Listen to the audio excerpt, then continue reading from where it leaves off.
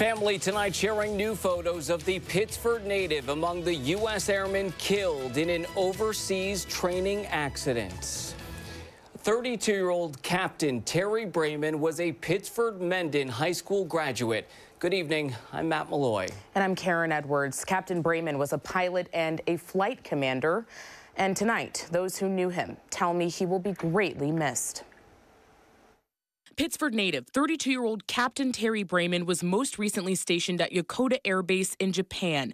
The Air Force Special Operations Command says he and 7 airmen were killed November 29th when the Osprey aircraft they were inside crashed off the coast during a training mission. Captain Brayman graduated from Pittsford Mendon High School in 2009. Fellow graduates of Ohio State's Air Force ROTC program tell me he was a Bills fan, describing him as hardworking and hilarious. One person saying he was a good guy with a dangerous job, telling me, quote, despite the danger in being aircrew of a notoriously difficult aircraft to fly, he stepped up to the challenge and excelled at what Air Force Special Operations Command needed him to do. All of them saying Captain Brayman was a great pilot and a friend.